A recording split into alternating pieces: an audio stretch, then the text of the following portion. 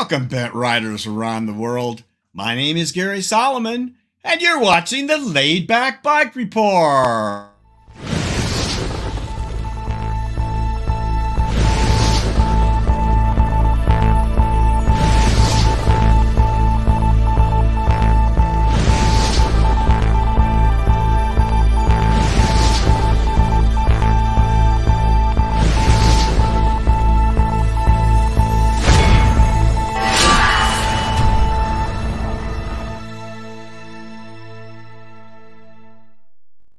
Hey everybody, great to have you with us today. Let me tell you what's coming up on today's show. We're going to kick it off with Honza's news report. He's not able to be with us live today, but he did send us an update on what's going on in the bent world, so we look forward to showing you that. Our featured segment this month is Northland Velo, a new Velomobile outfit in the Midwest of the USA. A very ambitious young fella named Ben Parke runs it, and he'll be with us to talk all about Velomobiles, and we look forward to that. We are also very excited about heading to Germany again this year. Trey and I will be heading down there to Spezi in Lochringen, Germany, and we had a chance to sit down with the three fellas that are running Spezi again this year. And we'll bring you everything they have to say about what's new and exciting and why you should attend the world's biggest recumbent show. That'll be great to show you as well. And lastly, the Pacific Trike Fest is coming back. So we were there a few years ago on the first one, and Mel Birge will be showing us what's coming up this year. Lots of trikes, obviously, and there's it's like a festival there that doesn't happen very often, so we look forward to showing you Mel's shtick there as well. All right, let's talk about the crew that is with me today. Trey, can you pop everybody on the screen? Good. So first of all, from Raymond, Mississippi, it is Trey Burgoyne. Trey, how you doing today, pal? I'm doing awesome. It's a great spring day here in Mississippi. Good. Well, yeah, Trey's going to be running the show here today. Larry's off, so we wish Trey lots of luck. I'm sure he'll do fine. Also, down in Alfred Station, New York, really across, I would say, it is the bicycle man himself, Peter Stahl. Peter, hi. Thanks for being with us again. Hi. Good to see you. Great. And, of course, there's Ben Parke, and we will have his segment and talk to him a little bit later. All right, how can you participate in the Laidback Bike Report? Well, the live chat is running on Facebook and on YouTube right now. So you can talk amongst yourselves, you can ask questions, you can make comments, and we will hope that you'll say hi and introduce yourself, tell us where you're watching from. That's always nice to see. And how can you support the Laidback Bike Report? Well, you can like us on Facebook, subscribe to us on YouTube. You can click that little white eye right up there, take you to the Laidback Bike Report website, where you can find lots more information, past shows, what's coming up. You can even buy a Laidback Bike Report hat, and you can become a Patreon member, all that stuff at laidbackbikereport.com. All right. The show today is brought to you by our amazing sponsors. They are TerraCycle, makers of exquisite recumbent parts and accessories for your bent. Don't just trike, adventure trike. TerraCycle's racks and bags are like having a personal Sherpa, but without the questionable ethics. And Trailside Trikes, a fine recumbent trike shop on the Withlacoochee Trail in Florida. And TerraTrike Green Speed. Find your freedom this spring with TerraTrike's Spring Sale. Experience the thrill of touring the open road with unbeatable deals on the TerraTrike GTS, Spider, and their new and improved electrifying Boost Kit E+. Hurry! These savings won't last long, and sale ends May 31st, so check out TerraTrike.com for details. And Laidback Cycles, the top USA dealer for TerraTrike and the premier source for Catrike, Ice, and Green Speed. We give you the freedom to ride. And Avenue Trikes. With the gearing you need and the comfort you want, it's time to enjoy riding again. They're in stock, ready to ship, and only $19.95. Dealer inquiries are welcome.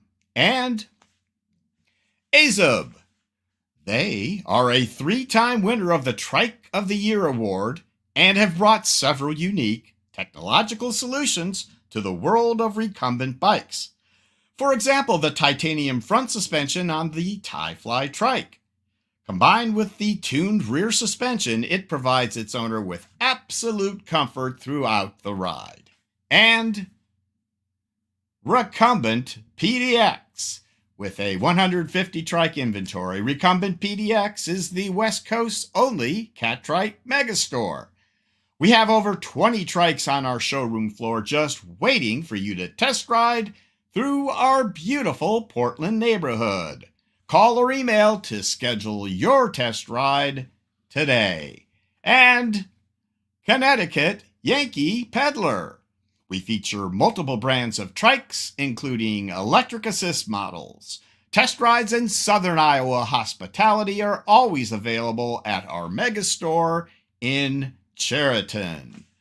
All right, guys, let's jump into the show with a news report from Recumbent.News' own Honza Galla. Let's have a look. Hi guys, Honza Galla from Recumbent.News here, once again with the Recumbent News report for you. Last time, the Laidback Bike Report was almost all about the Catrike factory tour. And later on, I wrote an article about a similar, let's say, event at the HP Velotechnik headquarters, which was HP Velotechnik Dealer Day or Dealer Event. So only for dealers, but you can read the article and you can see a very interesting photos there, giving you some kind of behind the scenes look into the company and into the atmosphere there. Another article I wrote was 5 reasons why the Spezi show is going to be better than last year this time. It was actually a press release that came from the organizers, from the Wolf and Wolf guys. We should call them Spezi guys nowadays. And I did some tweaks here and there, but those 5 reasons are that you are not going to stay so long in the queues at the entrance when purchasing the tickets, because you can purchase them ahead online. There will be more exhibitors, actually dealers, selling stuff. So recumbent related stuff. I don't know exactly what everything will be available there, but there will be more of them. It is going to be easier to get out of the old textile factory on the outside road and the long 3 kilometers, 2 miles long test road there, because you have to have some kind of approval from the manufacturers that you can go outside and so on and so forth. But this is going to be easier and faster and smoother this year. Another reason is that there is an online directory at the specialradmesse.de website, which links to the manufacturers as well, so you can get better organized. Maybe you can find links to the exhibitors after the show when you need to find out about your, whatever, about an interesting product you have seen there. So this is better. And then they say that there is a dealer time on Friday means that the manufacturers can meet with the dealers on Friday. I'm not sure how that is going to work, although I have asked for something like that, but not in this format. However, I don't think that any of those 5 reasons are important. What I think is important and why you should come to the Spezi show is that last year, the concept of the Spezi show in Lauchringen in different location than it was 24 editions before. And the textile factory and the atmosphere and the number of exhibitors and the number of visitors and everything around proved that the Spezi show is in good hands, that it continues the direction we wanted it to continue, and that it is going to be a great and better show just by the fact that I believe more people will come, the atmosphere will be even better, all the little childhood diseases will kind of disappear, or many of them will disappear, and it is simply going to be a great recumbent event. So I hope I will meet with you there, and I hope that next time we will be able to talk about it for hours. No. Not hours long Laidback Bike Report, of course, but there will be a lot of stories from the show. Another interesting story that I have noticed was from a guy called Alistair, probably don't have the right pronunciation. He's from Newcastle in the UK, lives with Parkinson's disease, rides trikes or his beloved ice trike. And he had issues to get on his favorite cycle path because there were some barriers. And he went into a battle with the city council there and won the battle. And the city council will need to remove or to adjust the barriers so that the trikes and handbikes and other similar vehicles can enter the cycle path. So I think this is quite an interesting topic because we often find out that the barriers, different types of barriers, are just for a standard ordinary upright bikes, and for recumbents and even velomobiles, it is quite difficult to pass them. So maybe this one issue will kind of increase the awareness that if we are making any barriers, we have to have in mind all those other types of bicycles and child trailers and, stuff like this. And finally, one Velomobile news coming from the Velomobile NL from Netherlands. Guys there made a special cargo hood for Catrike,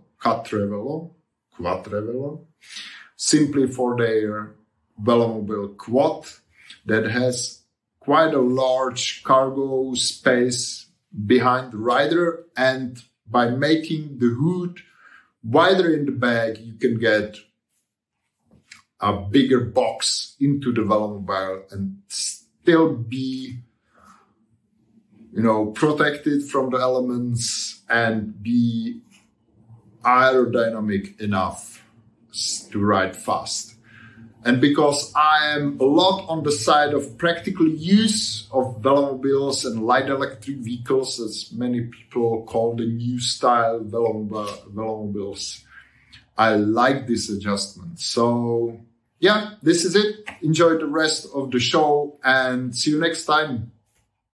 All right. Thank you, Honza. Look forward to seeing you in person in a couple of weeks. Very exciting, and appreciate that news report. So, all right, let's move on to the rest of the show now, starting with Northland Velo. So I had a chance to sit down with Ben Parke last week. We chatted all about his company and his plans, and I think you're going to enjoy the information coming up right now.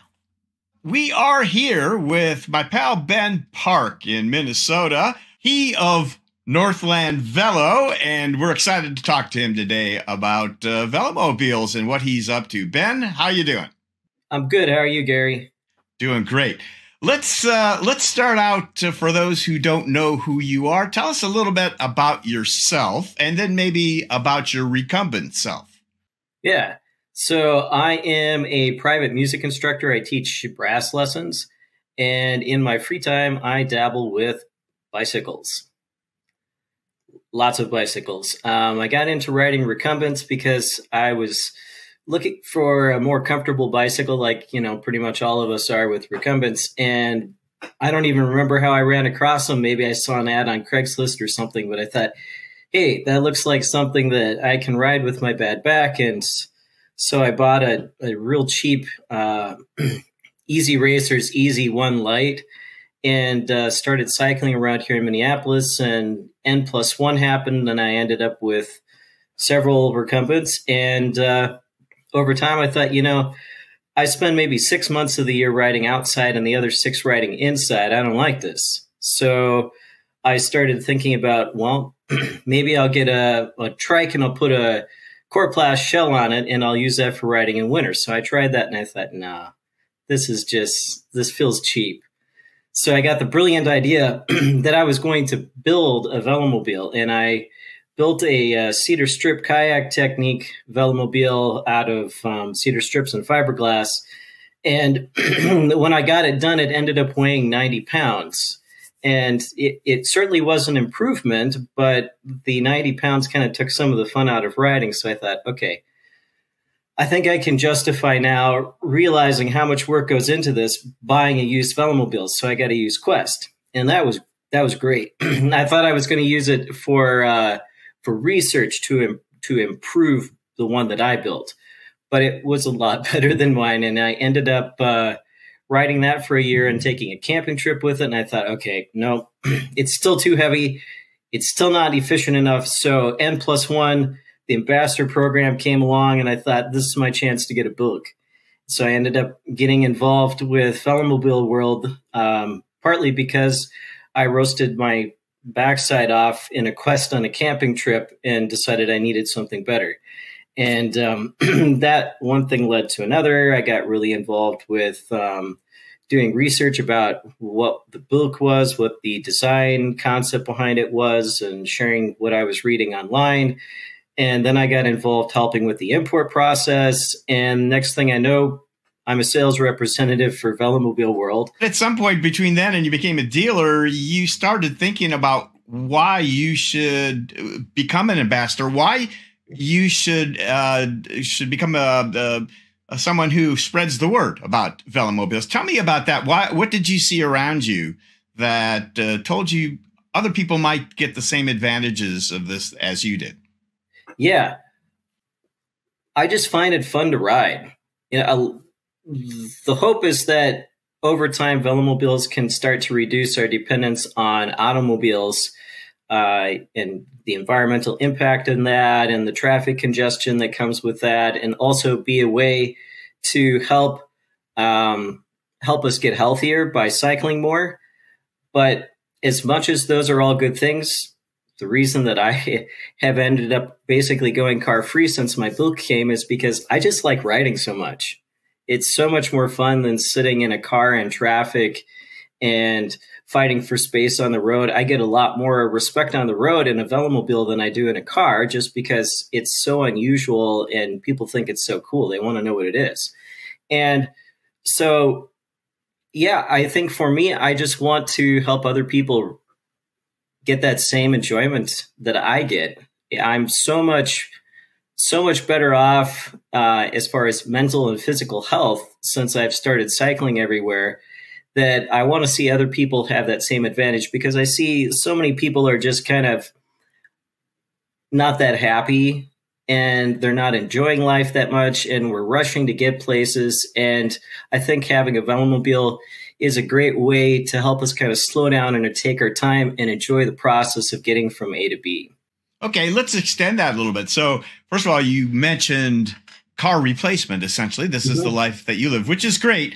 But I to be honest, I don't see that as expanding to huge numbers of people, but I can see more reasons for people to, I understand that you would love to see that, as I would as well. But, but what about folks who aren't necessarily going car free, but do you see maybe a use for a Velomobile, such as commuting, touring, and things like this? So what is your experience along those lines, and would you recommend it for other reasons as well? Yeah. The cool thing about a Velomobile is just the amount of flexibility that it gives, because it's so aerodynamically efficient and you've got the weather protection. It's something that can be used for basically anything. I do touring with mine. I went for 2 weeks last summer touring through the foothills of the Alps with a W9 Velomobile. I've got another tour planned for 2 weeks this summer in a bilk. I'm going to go over 2 alpine passes, and thankfully they're short ones. But it's great for long distance touring because you don't have to worry about, rifling through panniers to find stuff, because you've got it all right there beside you in the Velomobile.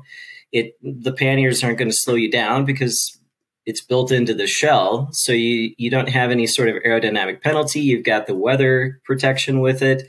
You've got increased visibility in traffic. So and combined with the fact that you can go a lot further for the same amount of effort, means that whereas I might cover 30 or 40 miles a day with my Recumbent, in a Velomobile, 60, 70 mile days are no problem.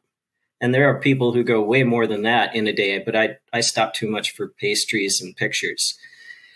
And then, of course, there's the option to commute with it. That's what I do with my book. It's a way that I can get my exercise in and take care of my commute. And I end up actually saving time in my day, because I'm not taking time out to drive, 30 minutes back and forth to lessons, plus, another 45 minutes to do my cycling exercise down in the basement on the trainer. I combine those two together and I end up saving probably a half hour for my day every day. Plus, I don't have the expense of gas and insurance and all that kind of stuff. So it's great for commuting. I use it for running errands. I go for longer rides on the weekend just because it's fun to ride and I like to get out and get some fresh air. So yeah, anything you can use a bike for, you can use a Velomobile for. All right, well, let's talk about one of the other advantages of Velomobiles to various extents, depending on which one you have, and that's speed. So I know this is not your top priority, but for some folks it is, and there are some speed advantages to the bulk and various other Velomobiles. Can you talk about Velomobile speed and maybe tell us about, if you were more interested in speed, maybe what you'd be looking at there? So the cool thing about the book is, besides being incredibly practical and fitting a ridiculously large range of riders, it's also one of the most aerodynamically efficient Velomobiles. I don't necessarily talk about speed as I do about efficiency. So it's the amount of effort that it takes to go a given speed. And the book is up there in the top category. The only models right now that are actually faster are the little tiny Snook and the very narrow Milan SL. And even the Milan SL, the advantage doesn't start to show up until you're up into the mid 30 mile an hour range. So the book is pretty incredible that way. Where I might be cruising like 16 to 18 miles an hour on a Recumbent, maybe edging up around 19 or 20, in the book, 25 to 30 is the same amount of effort on the flat.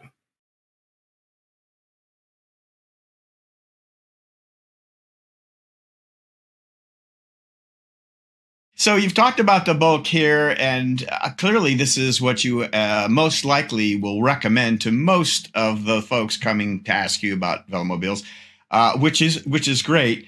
What other velos do you sell, or are you anticipating selling at Northland Velo? So we have a container that left the factory on Tuesday, and God willing, and Port of Baltimore willing, we'll get here in a second week in May. And in that, I have 6 bilks for stock and 2 M9s.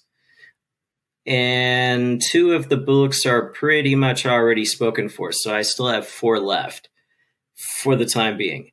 I also can sell the DF, the DF XL. I can sell the Milan GT, the Milan SL, and I can sell any of the Alpha models, the Alpha 7, M9, W9, A9.2. I probably won't carry the new W9S just because there's a limit to how much space I have in my garage. Of course. Right. And until you build that huge warehouse in your backyard that you've been working on. So. Right. Yes. Oh, yes. Okay. So just so the audience understands, you will generally think about recommending the bulk to most of the people that talk to you. But if they have some other preferences or want to try some other things out, you can still take care of almost any Velomobile need. Yeah. Yes. I carry anything that is carried by Velomobile World. So that leaves out the QV and the Snook. And the Quest, there's some confusion about whether that's still in production or not. I'm not gonna get involved in that one because I don't sell those models. But any of the models, the Milans, the DF, the Alphas, and the Book, those I all carry, which is the majority of what's getting produced right now anyway. Good. And then you had mentioned to me a couple of weeks ago about a possible new, larger version of the bulk. Is that something you want to talk about? I've been pushing for it. I don't make any promises, but I think there's definitely a need for it. The M9 and the A9.2 right now are the alternative for people who want more space. The kind of the M9 is kind of a Quest-sized Velomobile, but with really good handling and wind and much more stiffness than a lot of the earlier Quests in particular had. So if it's somebody that really wants to be able to spread out, there are alternatives. The tricky part with those is that it's better to come here to pick them up just because it takes a little bit of experience to set up the seat system. It's not the quick kind of set and forget it that the Bilk is. It involves drilling holes in the seat and positioning things around to get it in just the right place. So for that, for people that want to go that route, it's better to pick that up in person. Okay. That kind of neatly takes us to my next series of questions which have to do with the specific services that you offer or plan to offer there at Northland Velo. So let's talk about those. What kinds of things besides purchasing a Velomobile can folks expect from you? Yeah. At the moment, I think I'm the only one that's able to offer carbon fiber repair. Having built a Velomobile, I do have some experience, more than I'd like to admit, with working with composites. And I got to watch the composite layup team when I was at Velomobile World last week too, and kind of pick up a few of their tips and tricks. And I will probably be back there in July, and we'll talk about the reason for that a little bit later. But each time I go over there, I'm hoping that I can pick up more skills that I can bring back here to help with repair. And of course, I can work with people on other areas as far as maintenance, intervals, and repair and stuff on their bikes. And I also have a stockpile of parts coming in the container shipment. And in fact, I'm using a box for a client with some parts in it as my stand for my computer at the moment. So I try about once a month to send out a shipment of parts that people are looking for, derailleur covers, other standard kind of pieces as people need to replace their chain or idlers, I don't know, common stuff, chain tubes, that sort of thing. Okay, sounds good. All right, let's take a little step back here. So the customer who is interested in a Velomobile, but is not really well versed, doesn't really know that much about it, but is interested enough to like check them out. Let's talk about the process. So I live in Ohio and I want to find out what this bulk is all about and maybe actually sit in one, ride one a little bit. How does this process work? The best way to do it would be to come to my dealership, because I'm going to have the most experience finding the perfect fit. I've got a really nice area to go for test rides. We've got bike trail here. We've got some designated bike routes in the area. We've got a few steep but short hills so you can try climbing and stuff. So the ideal scenario would be to come here, but I also have some contacts with bulk riders around the U.S. that will sometimes be willing to do me a favor and let somebody stop by and at least sit in the bike. And some of them will let them take it out for a test drive too. So we have that option as well. Okay. All right, let's move on to Romania. So you mentioned briefly there before that you have recently returned from a trip to Velomobile World with Jan and got a chance to look around the factory and I don't know what all. So maybe this is a good point for you to tell us. Tell us about the trip to Romania. What did you see? What did you learn? Yeah, so originally I was going to go over for a week of kind of watching everybody work. But it ended up that I spent most of my time working on preparing bikes for the container shipment. So we have an inspection process of a 15-page document. And I'm actually, as we're speaking, I'm uploading it's already uploaded, but it'll go live tomorrow, a video about the production process and what goes into preparing for the container shipment. On my end, it's always been, I just take the order, I send it in, and then they take care of it from there.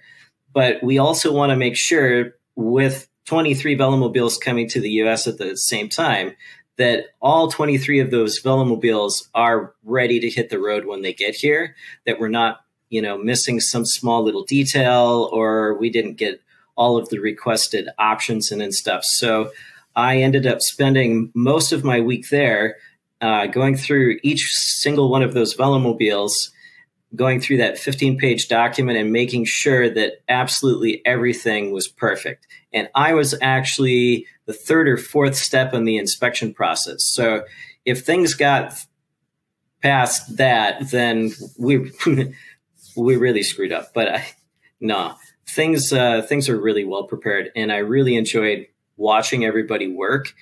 I've built a Velomobile, so I have some degree of understanding of what goes into it, but it's something altogether different when you actually are there at the factory and you see all of the technology that goes into these and how complex a process it actually is to build a Velomobile. You begin to understand that the price that these come at is actually a bargain, because it's a lot of work. It's a 4-week build process. There's not a lot of automation involved with in the industrial building of Velomobiles. It's a pretty much hands-on, handmade type of thing, and a relatively slow process. How long does it take them to? And this is about as fast as they can be built. How long does it take them to build a Velomobile? 4 weeks. There's the composite process alone takes close to a week, because you've got the initial layup process, and then it's got to cure in an oven for 48 hours. Then you've got to join the different portions of the shell together. Then it's got to cure another 24 hours. And then you've got to go to paint. The whole shell gets covered in body filler, because if there's any little pinholes in the epoxy resin, when you go to paint it, it's going to screw up the paint job. So they've got to fill it. They've got to sand it perfectly smooth. Then you've got to put primer on it. There's multi-stage paint. It's got to be polished. And then it can finally go to the assembly stage. And the assembly stage takes another week or so. If we really, really pushed it, maybe we could pull one off in 3 weeks, but you'd have to start using a little bit faster cure resin, and that gets a little bit more complicated in the layup of the fabric and stuff. Okay. Yeah, that makes great sense.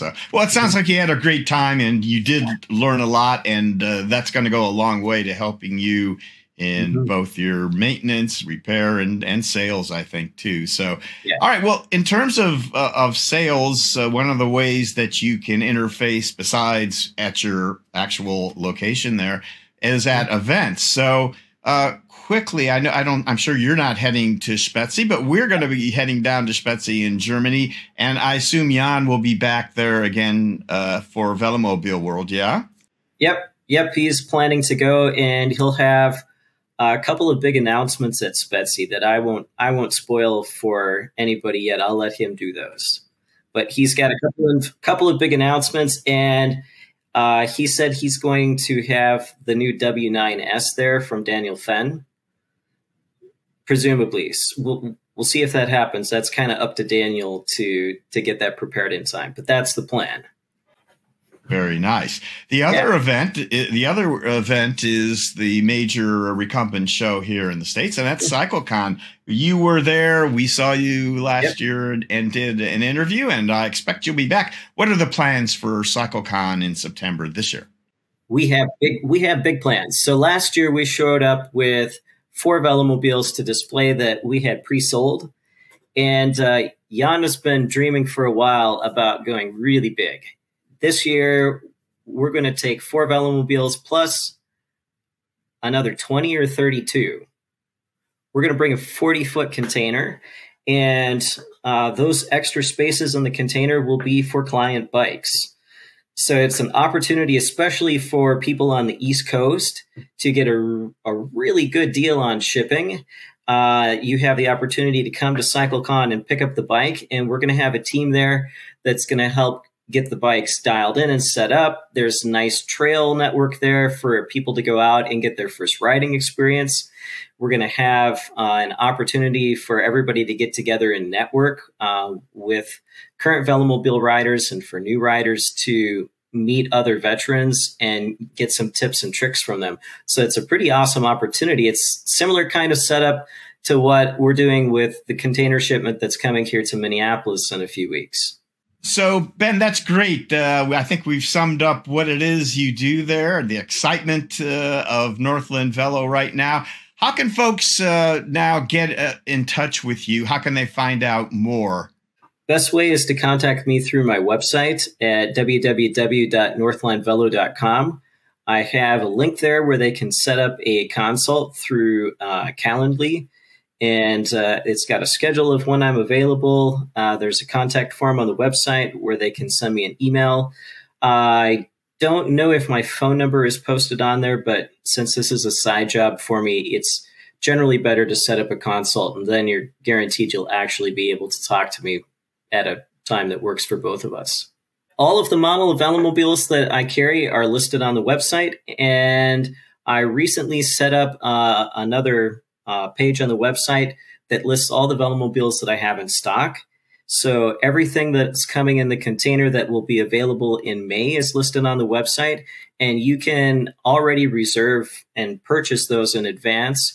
If you wait till the container gets here, I can't guarantee very many of them will be left because I've had quite a bit of contact about them.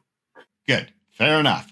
All right, Ben. So let's finish up this conversation with something else that you do. It's related, but you also make some amazing YouTube videos, which I'm a big fan of what you do. So I thought maybe we finish up talking a little bit about what you've done, what some of the favorite things you've done, and what your plans are for your YouTube channel.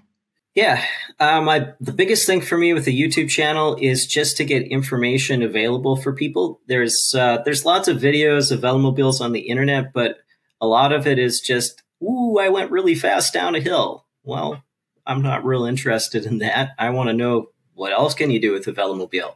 So I try to make videos about what I do with mine, about how I commute with it, how I plan my routes, what I do for safety and traffic. I make some maintenance videos. I've got some videos on what to do as a beginner with a Velomobile, which how to climb in and out, how to get it set up, what to bring with when you're going for a ride. And I also make some videos just for fun, like the Velo Heroes series, which sadly didn't go as viral as I was hoping. I have one very entertaining video where I take my cats for a ride in my Velomobile. They actually enjoyed it. You'd be surprised. And then just some general videos about the technology in Velomobiles, about the speed potential, about the production process. I have one going live soon about what goes into preparing for the container shipment. So I try to get a variety of concepts around Velomobiles so that people, pretty much anybody that's looking for information on Velomobiles, can find a video on my channel about it. Very good. Well, I think you do that, and you do it in a very entertaining way, Ben. So I hope folks will tune in. I don't think you mentioned the name of your channel. MN Velo Guy.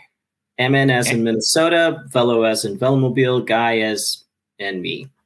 Good. So if you look up MN Velo Guy and on YouTube, you'll get a chance to see some of these great videos that Ben has put together. All right, Ben. So I think we'll wrap it up. Leave it there. Any final words for us? Yeah. Thanks for having me on. It's wonderful to have an opportunity to talk a little bit more about Northland Velo. And right now I'm the primary dealer in the U.S. I'm also sales rep for Velomobile World, and I can take orders from anywhere in the U.S. I've got people with orders coming in the container from Washington State, Arizona, Texas, Pennsylvania, Ohio. I just shipped a couple of books to guys down in Florida. So I've got clients all over the U.S., which is, I think, a lot of fun. I'd love to see more people locally, but it's neat to see Velomobiles go to such a wide range of areas. Absolutely. Well, I think you're doing it, pal. It's very impressive for what I've seen so far. And so I look forward to seeing you in person in September at CycleCon. And in the meantime, best of luck with all the shipments and the sales of Northland Velo. So thanks a lot, Ben Parke. Thanks for having me. Okay. And there is Ben joining us live. Ben, great to have you with us live today. Let's continue the discussion and maybe answer some questions. And I know you have, you mentioned in the chat there, you have some updates for folks. One thing before I forget about the about your YouTube channel, we chatted about this. So MN, what was the name that you said? MN? MN Velo Guy. And it's also Northland Velo, right, as well. It's merged, so you can also look it up under Northland Velo. And I also noticed, was that yesterday or this morning, you had posted on Facebook something about another police stop, and you've had videos about that. You want to comment on that before we go on, or? Oh yeah. So I was just finishing my ride, and I was sitting in the left turn lane at a stoplight, and I was sitting there for like 15, 20 seconds, and this police car pulls up behind me and instantly puts his lights on. I'm like, what did I do? I'm like sitting at the stoplight. So he walks up to me and he's like, what is this? I'm like, well, it's my bike. He's like, well, I've never seen something like this. I'm like, well, I ride here all the time. I wave at a police cruiser every time I go out for a ride. They're always around. He's like, oh, well, I've never seen it. It's like, does it have a motor? No. Okay, bye. So that was quick, at least. It was very quick. Yep. He kept it like under 30 seconds. That's something that that many, maybe most Velomobile riders have come to expect, is being stopped by the police, who just don't seem to know what it is. All right. Do you want to, let's go through some questions and then we'll talk about updates and any summaries you want to talk about, if you would. All right. So here we go. So Daryl Jordan like the part about picking up pastries and such. But this kind of opened up a bit of a discussion on the chat I saw, parking and security. So I don't think you have any problem actually finding a place to park. I think he means when you have to leave the Velo, how does one secure it? Bike lock through the rear wheel. You've got to have special tools and the know-how to figure out how to get that rear wheel out of a single-sided swing arm. While that's a little bit of a kind of a faff process when you have to do repairs, it is very handy for security reasons. And then I put a motorcycle cover over top, and I just kind of park it over in a corner, and the cover on top just kind of works as an invisibility cloak. And I've been doing this for a couple years, and no one's ever bothered the bike. Maybe people in Minnesota are just less inquisitive. It's our Scandinavian heritage or something, but no, it's never been a problem. All right. Well, here's my buddy Alan Goodman. He's not in Scandinavia. He's actually in England. Mm-hmm. And so he's saying that for him, theft isn't so much of an issue as vandalism. And to be fair, I've heard a lot of velonauts talk about there's some outright vandalism, but also just good, well-intentioned people. You draw attention, kids come over and they climb all over it, and people try to sit in it if you're not close by. I'm guessing you're well aware of this. How do you handle either vandalism or unintentional damage kind of things? That's where the cover comes in handy, because the fact that it's covered, one, is kind of a deterrent that, well, okay, it's extra effort to reach up, pull up the cover and figure what's underneath it. And two, again, it just kind of makes it invisible. So unless somebody sees you when you're parking or you're loading up afterwards, they're probably not even going to notice that it's there. And that, even at the high school where I go to, where I think most people know what's under the cover, that seems to be enough of a deterrent to get them to leave it alone. And some of the fragile comments come from people that have had some of the older model of Velomobiles, like the Quest, where the top was just kind of a cover. It was very thin. It was very easily broken. With a model like the Bulk, the top of the Velomobile is pretty strong because of the stiffener going up to the top of the Velomobile. So if somebody were to sit on it, it probably wouldn't crack. I haven't personally experimented with that, but from what Jan has told me, that shouldn't be as much of an issue with some of the newer models like the Bulk because of how they're built. So that is kind of a helpful side benefit of the way they're designed now. All right. Let's take a quick tangent talking about my pal, Alan Goodman. Alan is one of the guys responsible for the World Championships, which are back in Kent in the UK again this year. And I was there to watch them back in 2018, where I met Alan for the first time. Great folks with the British Human Power Club there involved. And so Velomobiles will be raced there. I can guarantee you that's how I'm kind of bringing this all together. So good luck with that, Alan. I wish I could be there with you this year. But if you're anywhere close in the UK or in Europe and you can get to Kent this summer, it's just a blast and a great way to compete. So good luck with that, Alan. All right, let's move on to, okay, so Daryl Jordan asked about the Pebble and the Velomtech. Let's talk about some comparisons of things that you don't actually sell. Other Velomobiles, of course, other brands maybe that you don't sell, and light electric vehicles, of which, the Velomobiles that you sell can be e-assist can be added to them, and they become light electric vehicles, like the Pod Bike and those others. How would you compare what you could do with those with these other examples? Yeah, the Pebble and the Velomtech, while you could ride them without assist, because of the weight, they're not going to be quite as fast and efficient. One of the things that's really nice about the models that Velomobile World produces is that because they're so light and they're so efficient, they don't need the electric assist. And that opens up, a whole nother world of possibilities. One, you don't have to worry about electrical battery fires, which some of the cheaper e-bikes have had problems with. You also have the ability to go just however far your legs can take you. And you don't have to worry about, am I going to run out of battery power? And then I've got this heavy vehicle that I've got to try to pedal back home. At the same time, if you're somebody that really feels that you need the electric assist, you live in a really hilly area, or there's a lot of stop and start, you do have the flexibility to install electric assist. And I'll talk about that maybe a little bit more in a bit when we approach a different topic that's coming up later.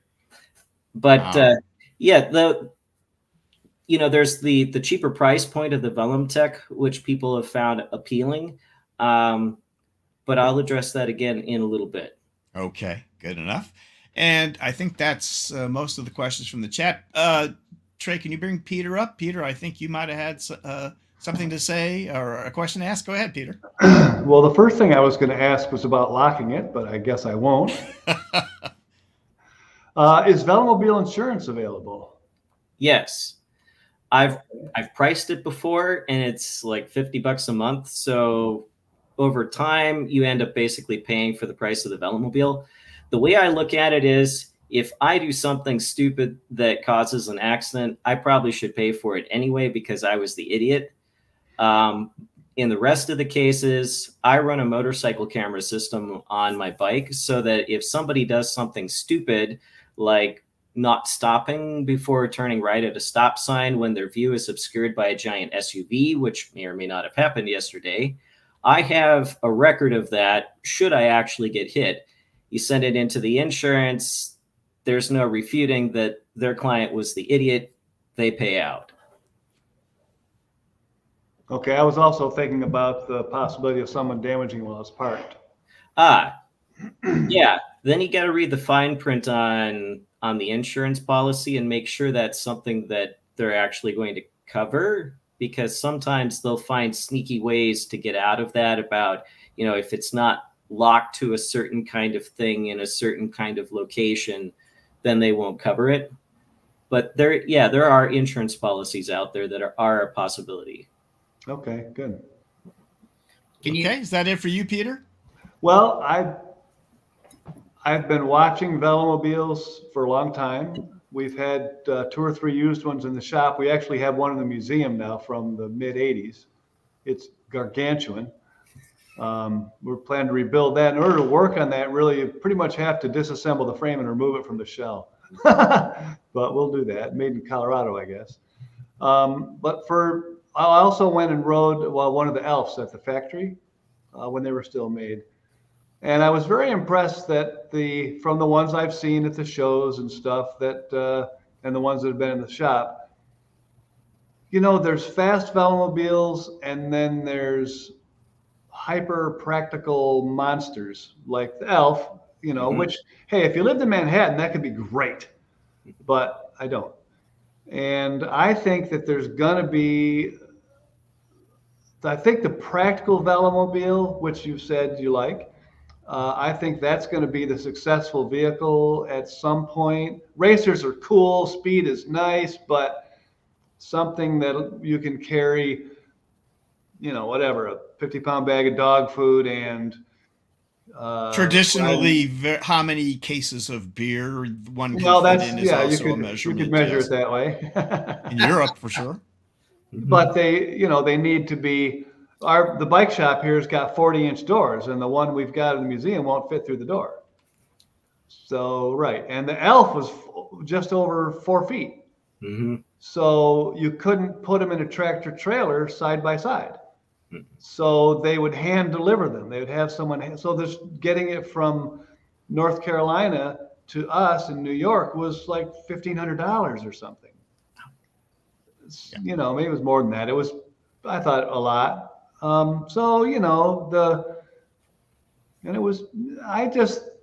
love seeing these things come together. I think they're getting more practical, and practical ones are getting faster. And that's going to be that's going to be the issue. I think the electric assist with dynamic braking is a fantastic idea. We have hills. A big hill around here would be like 400 feet vertical feet in a mile. So yeah, I'm gonna want electric assist on that one probably. But I like what everybody says about visibility and getting more respect from drivers. Although around here drivers are pretty nice, except the occasional diesel pickup truck with an attitude. They occasionally have attitudes, but I think they're great. I continue to think they're going to become popular, and I hope you do really well. I think that's great. I'm excited. I want to see you at RCC in Ohio this September. I'm looking forward to it. Yeah, I'll bring my. Do you want to respond to that, Ben? Or yeah, I go grocery shopping with my book every week, and I mean, there's just one of me in the house plus the cats, so I don't have a problem fitting my groceries in. But there is a trailer that's coming, and I saw the prototype at the factory. That thing is massive. You could easily fit a lot of dog food in the back of that thing, plus your groceries for the whole family. And that's part of the concept of making, especially the book line, more practical for everyday use. The primary designer, Jens Buchbesch, is really devoted to this concept of making Velomobiles as practical, but still maintaining that efficiency. And he's got a lot of ideas kind of queued up that he's working on where he can continue to build on this concept. And that's part of what has me so excited about Velomobiles, because yeah, they're fun to go riding for sport and for exercise in all kinds of weather. But there's also this really practical side where, because it's such a large, brightly colored, visible in traffic kind of option that has that carrying capacity that can be used year round, it can become something that a family could replace one of their cars with. Or for a single guy like me, I really don't need to use a car anymore because I can just do it all with the Velomobile, and I have more fun doing it. So it's a really practical and flexible option in the market. And at first, when I was making sales, it was just people who were looking for something that's really fast and they wanted the latest and greatest. And now I'm starting to get a lot more requests from people that are like, you know, I'm looking for a car alternative. I heard about Velomobiles. Tell me more. And that's something that I'm really excited about, because that means that our outreach into the cycling community is starting to catch on, and people are starting to learn about this as an alternative. Very nice. Trey, I'm going to let you ask in a second. I do have a quick question actually for Peter here. So, Peter, do you know what Velomobile is that in the museum, that ancient monster? Oh, do you know I what it's called? Look it up. Let me. All right. Well, I'm Take gonna another question. I'll look. Yeah, on we're my gonna have computer Trey here, see if I can go, find and that. then you let us know as soon as you're ready. All right. All right, Trey, go ahead. What suggestions do you have for those of us in the hotter, more humid states? How can we mitigate the heat? Yeah. So the first thing is make sure at least the top is white. Anytime I have somebody in a warm climate that wants some super sexy color on the top, the first thing I say is, are you intending to ride during daylight? And if they say yes, I say, you're going to regret that color, because white makes a massive difference. Even my race hood is orange because, you know, I ride in the winter and I want bright color to contrast to the snowbanks. It's just a practical thing. But even yesterday when it was around 60, having that non-white color on the top does get pretty warm when you're not moving. Other options, especially with the bulk, is you can ride without any hood on at all. And you've got this big bathtub sized opening. In fact, that's what they call it on the German forum. They call it bathtub mode. That gets a lot more air in, and you still get a little bit of sun protection, you know, up around your feet and your legs when you're riding. But that helps. The air intake in the nose brings a pretty good breeze in. There's the option to put seat fans behind the seat that I've seen people do. I've done that in the past myself in the Quest, and that really made a big difference. And then just choose your time of day wisely.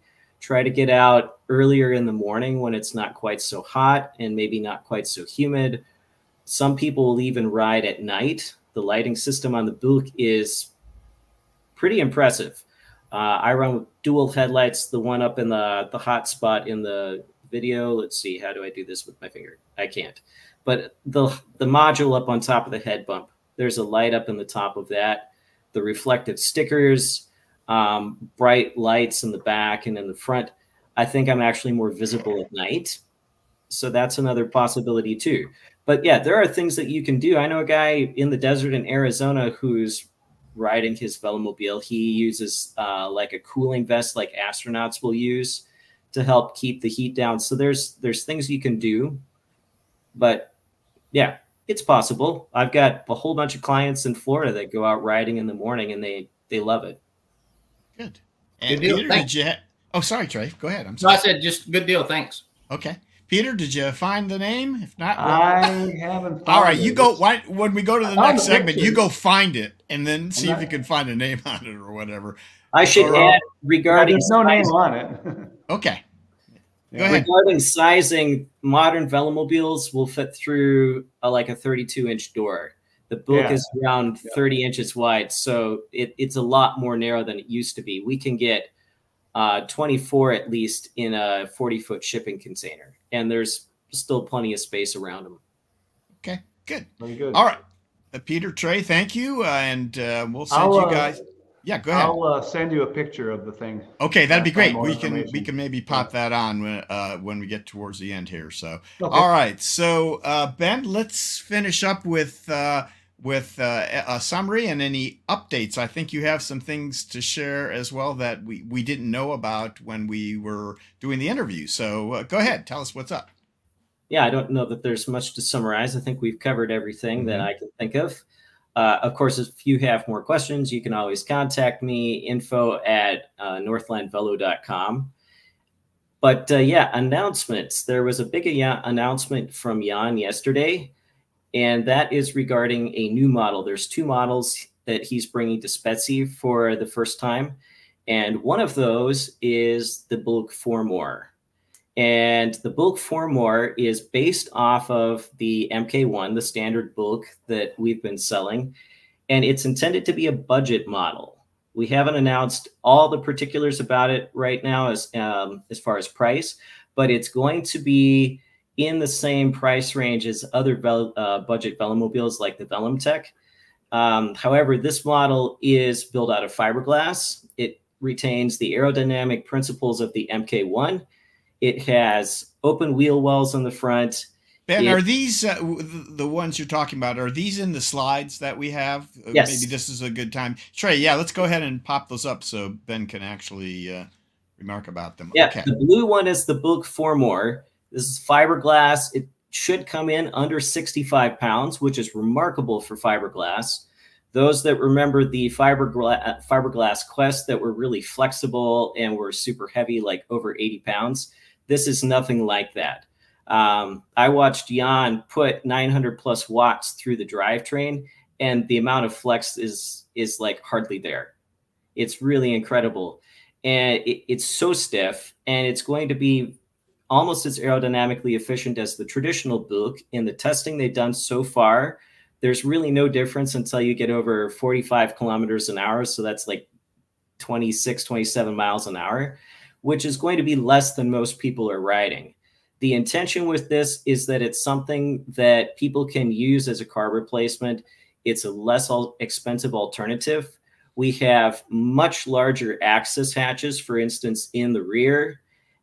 There's a special cover up in the front that wasn't ready when we took these pictures, but it's a much larger opening up in the front so that you have plenty of room to get in there to mount a motor if you decide you want one. Underneath between the wheels where the steering rods are, there is a removable cover there so that you can easily get underneath there to do any sort of work in there. The open wheel wells make it easier to pull the wheel off if you need to do any maintenance on the brakes, or you just want it to be easier to do maintenance or like replace tires and stuff.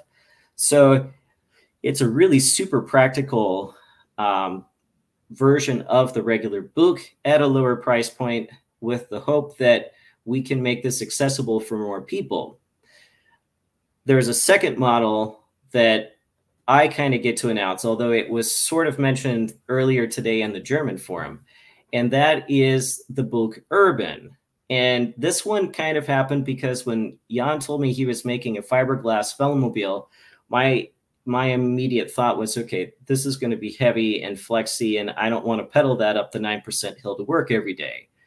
And so I asked, can you make a carbon fiber version? He said no. But then we got to thinking about it, and we're like, you know, with the open wheel wells, we're going to have more space between the wheel wells for people with a little bit more powerful thighs. We also can make a little bit more space for the feet up in the front because the ground clearance is higher, and we can do that because of the wider, you know, track width. It doesn't, putting the higher ground clearance won't impact the handling and curves. So we were able to add 2 more centimeters there. And we thought, you know, the US market likes a performance bike. We need something that can fit a little bit larger riders. Okay, let's go ahead and do a carbon fiber version. So this has all of the options of the standard bulk. Just the only differences are that the front subframe and the rear swing arm are made out of aluminum, so that if something were to crack or break, it's really easy to take it to a welder and have them fix it, instead of having carbon fiber parts that you've got to find somebody that knows how to work with composites to fix. So it's kind of a more practical, still high performance alternative to the standard bulk. It'll be the same price class. And this red one is mine. And both of these bikes are actually in the container on their way to my dealership. So they'll be here early May, available for test rides. But I'm really impressed with the design concept, and especially how easy they're going to be to do maintenance on. It's almost like working on an open trike because the openings are so large. Excellent. All right, so let's get those pictures off. Yeah, you gotta, thank you, Trey. Okay, so that's the announcements. That pretty much brings us to the close. Before I let you go, let me bring Peter back up. Peter sent me a picture, so I think it'll be great to finish off this segment, seeing how far Velomobiles have come. And so since the early days. Ben has just showed us like the very latest in the world of Velomobiles. And well, I don't know. yeah, there we go. Thank you, Trey. There we are. So yeah, and you don't know what this is called. Maybe one of our viewers actually. Do you know what it is? 1979 Velodyne. Velodyne. Yeah. Yeah. Let me double check that. Okay, and I think I have. Did you give me a second one? Cyclodyne. Sorry, Cyclodyne. Oh, Cyclodyne. Yeah, yeah. So I sent there you go. That's like a, what is that? A shoe shaped thing? I don't know. Yeah, it looks like it's pregnant. I'm hoping it gives birth soon because I'd like one of its babies. Either that or a big nose. Well, yeah, Jimmy Durante could have ridden that. Yeah.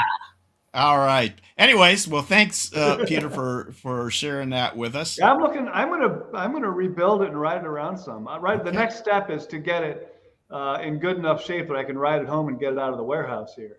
It's nothing if not classic, so we'll go with that. Yeah, so it might just be nothing. That's a possibility. Or it could be nothing. That's right. All right, Peter. Thanks, pal. All right, so I think with that we're going to leave it there. Ben, what a great segment! I really appreciate everything you brought to us today. Very interesting, very exciting. Can't wait to see where you go with this. Can't wait to see what happens. I will see you, if not sooner, for sure in September here in Ohio at the CycleCon show, and looking forward to seeing Jan and getting eyeballs actually on what you're talking about here at the end of the month at Spezi. So I think we'll leave it there. Ben Parke, thank you so much. One more thing. Please finish up.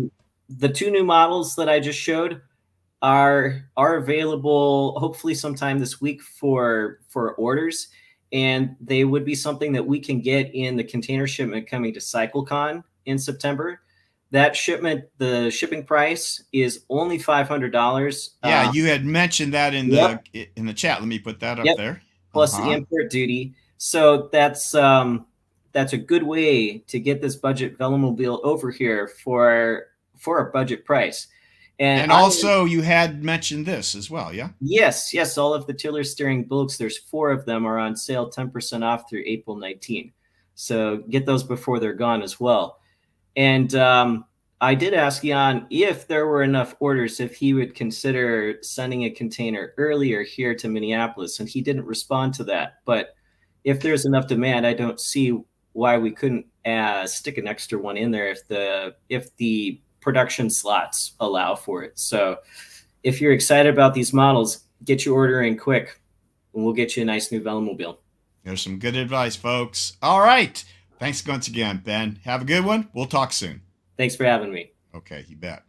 All right, guys. Let's move along then to our look at Spezi 2024. As I mentioned earlier, Trey and I are heading down. They're very excited to bring all of the information that we're going to find at each booth to you in our videos. But for those who still have an opportunity to get to Lochringen, Germany at the end of the month, you might want to attend. And here's 3 guys that will tell you all about what's coming up at Spezi this year. Trey? All right, guys, we are here with my pals Franz, Gabriel, and Florian all the way from Lochringen, Germany. And they are the folks who are bringing you Spezi again this year. Gentlemen, good day. How are you? Hi, Gary. Hello, Gary. It's great to see you guys. So let me start out by asking, how are the preparations going for this year's Spezi? How are you doing with it? There is a lot to do, but we are looking forward. The Spezi will be a little bit bigger. There are a little more exhibitors, and we also will have a place outside the exhibition hall to present more exhibitors. That's right.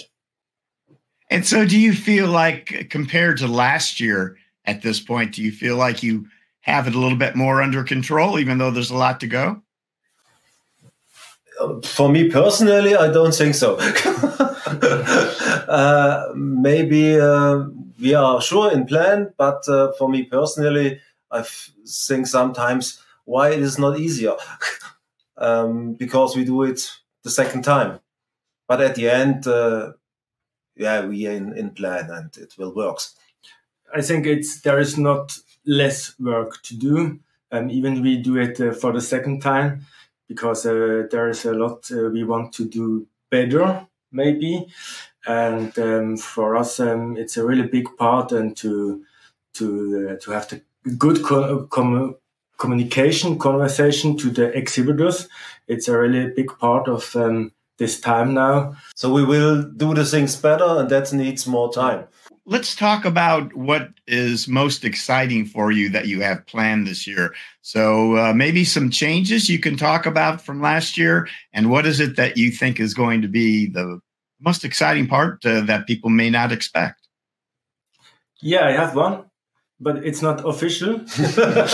Maybe it don't comes like this. We would like to make a small trip with all exhibitors and visitors at Saturday evening to visit Lauchringen with a bicycle. So maybe we will be 300, 400, 500 bicycles for a small trip around this area. Oh, I get it. So it will be a tour. Maybe you would say it's a bicycle tour with whoever is around to explore Lochringen. That would be wonderful. Yes, and it will be at Saturday evening. So we are looking forward. And there are some new things. The test track will be a little bit longer. And that's important because we will have some more test bikes. And there will also be some more micro cars, micro vehicles. So last year we had about 2 or 3, and this year it will be some more, and it's very cool to test these bikes. I think maybe what we may call light electric vehicles. Yeah, is that what right. you mean? Like the yes, okay, yeah, those are very popular. The videos that I shot individually with some of those companies were very popular. So, well, that's exciting. So, yeah, so that kind of gets me into my next series of questions. Would have to do with the vendors that you have lined up. So, you said you're going to have a few more vendors, and yeah, I wanted you to talk about some of the highlights. So that's one of them. We're gonna have a few more light electric vehicles. Anything else that you noticed of the vendors that are signing up that seem like it might be worthy of talking about? A new company from Freiburg, so it's quite next to Lauchingen. They producing special trailers, electric trailers, so you can put them to the bicycle and have a really, really big cargo bike for last mile delivery solutions. That's one nice part. Mm. Then, for example, a pop bike from Norway, Stavanger, with a light electric vehicle. I think it's great that they come. And was more 60 from France. That's right. They will produce a fast light vehicle bicycle. So I'm not sure what they will bring, but I think it's very interesting. I want to say to the test track one, because the test track is longer, then the reason is that we go around the outside area. So we have an outside area for the exhibitors, and they have the same option to go on the test track. And that's the reason why the test track is longer, also for the light vehicles. And so we have the longer test track. And one important thing is we will have more small part selling companies. Mm. So for parts for bicycle or to wearing parts. Yes, apparel and clothing, accessories. Yeah. Yes. Way more than last. Also, you're going to again bring in the Innovators Lab, the test, the folks who are kind of making their own vehicles, bikes, and such, and accessories as well, and the experimental type of thing. Any ideas about what we'll be seeing there? The whole spectrum of the whole list. The whole list, and there will be a trike or a special trike for making gym at the same time. There will be smaller parts, a special rack, for example. There are 8 inventions right now, but maybe we will be 10 again. And we will make it a bit bigger. There's a public voting once more. This will be more important than last year. Okay, let's get into the details now for folks who will maybe want to attend. Spezi, let's tell our audience exactly where this is being held and when exactly it is being held. It will be in Lauchringen, so that's in the south of Germany, at the 27th and 28th April. 26th with the dealer evening, with the meet and greet for the dealers. And, yeah, maybe we can take a minute and talk about each day then. So if Friday, Saturday, Sunday. Tell us just basically the schedule. What would we expect to see? So a Friday is only for the exhibitors. It's without the visitors, but there is it's possible to go on the tent meadow as well, and for the community hall from Friday to Saturday. We will start at 10 o'clock. So everything opens We have breakfast for the visitors starting at 7:30. So if you like to have breakfast before going to Spezi, you can do it right here. And at 11 o'clock, there will be the first lectures. Yes. Then maybe at 6 o'clock, between 6 and 7, maybe we will make this short trip with the bicycles around Lauchingen. And then from 7 o'clock is maybe party music for the whole evening. So that's Saturday. And Sunday we will have a breakfast once more from 7:30 and open the Spezi Hall from 10 to 6 p.m. Let's talk about tickets.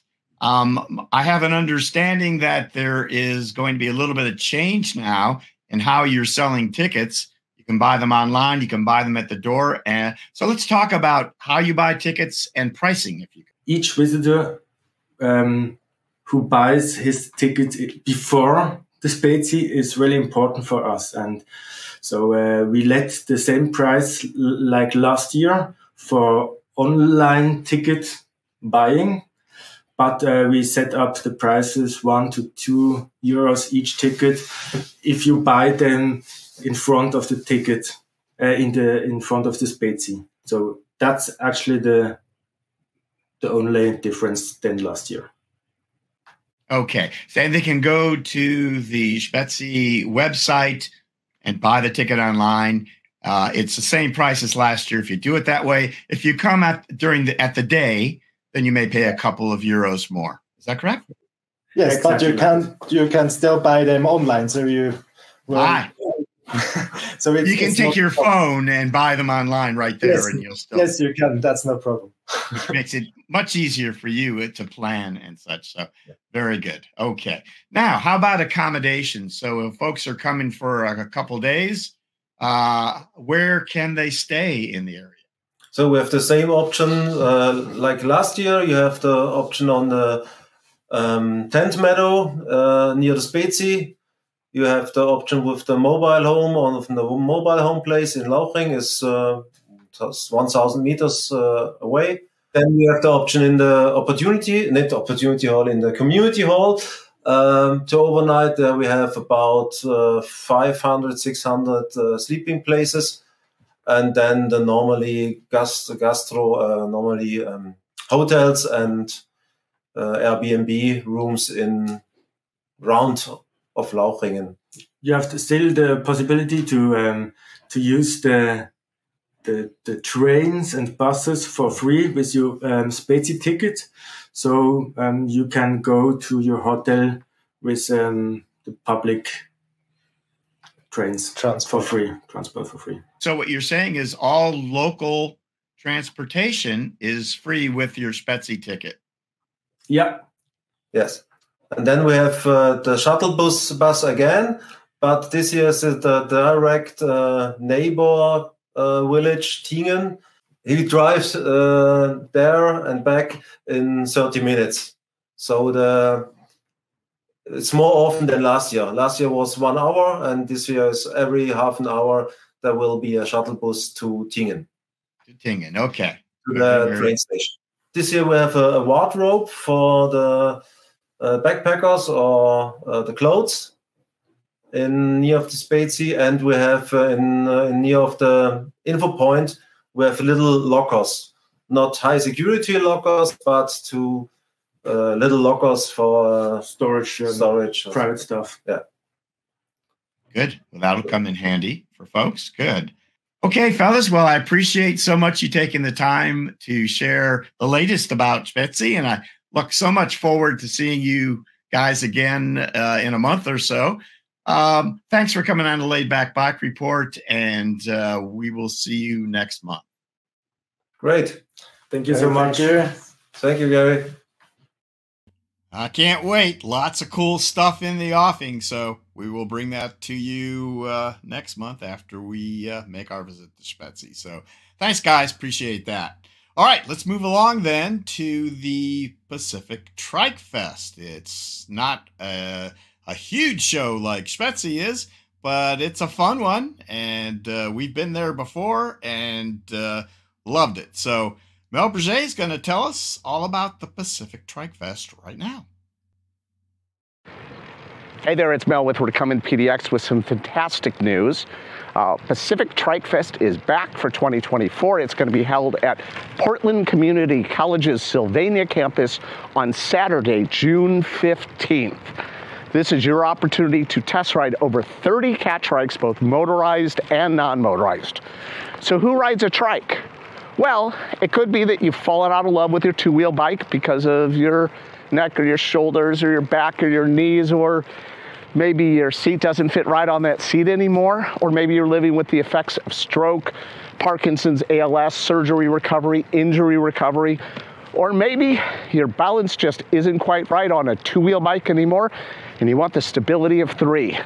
So we're gonna have over 30 trikes, including motors from Bosch, Bafang, Neo Drives, and Grin Technologies. We're gonna have really cool component groups from Shimano and from Roloff and from 3x3, and we're gonna have all sorts of adaptive accessories for people who need a little bit of help getting on a trike.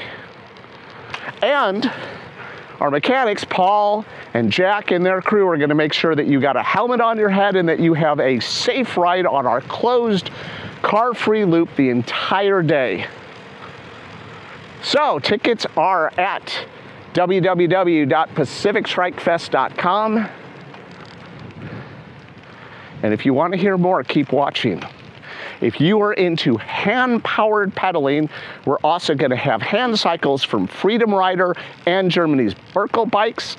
We're going to have Baketta two-wheel recumbents, and I know it's called Trike Fest, but Baketta makes a really, really cool bike, and they're going to be there and you're going to love them. And we're going to have Velo Chair. This is an amazing product we saw a couple months ago at a trade show. It is a wheelchair with pedals, and we saw it, fell in love with it, and it's our show and we get to invite anybody we want. So, have you seen enough? No? Okay, keep watching. Now we're going to get to the good stuff. We're going to have Chicago-style hot dogs, and we're going to have beverages, and we're going to have cake, because it ain't a party without cake. Oh, and if you watch this far, you're going to get a little reward. The folks at Catrike have given us a villager that we are going to give away in the afternoon. So everybody who registers for the show is entered to win. And yeah, you got to be there in the afternoon when your name is called if you want to win a trike. Oh, and we're going to have some great advocacy groups. We're going to have booths and presentations. So, what are you waiting for? You got a whole day test riding Catrikes on a car-free environment. You're going to have Chicago-style hot dogs. You're going to get to meet really cool vendors. And best of all, we're going to be giving away a trike. Tickets are only $11 plus a couple bucks in ticketing fees. They're available again at www.pacifictrikefest.com. So, we look forward to seeing you there. What are you waiting for? I guess we're waiting for June, but look, all I got to say is, and Trey, I know, is going to back me up on this, nobody throws a party like Mel.